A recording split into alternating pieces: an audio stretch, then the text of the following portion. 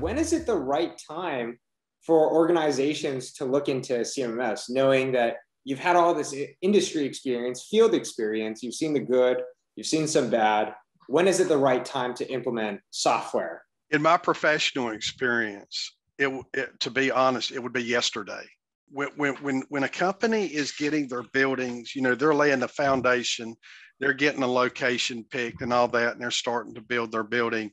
When you start bringing assets in and you start bolting them down to the floors and you start running production numbers, you need to have a CMMS system, okay? A lot of people, they get flustered by the cost of CMMS systems. Yes, there's a cost involved, but the savings far outweigh the cost, the initial cost. You mentioned the good, bad, the ugly. I was in one organization where their parts room, not to be blunt, but it looked like Fred Sanford's garage. I mean, it was just everything thrown in a pile. And I got in there and I had that thing. I mean, it looked like Walmart when I was finished. Everything was labeled, have a spot on the shelf. And they were just wasting so much money in the parts. They had 10s and 20s and 30s of things that they only needed 5 of.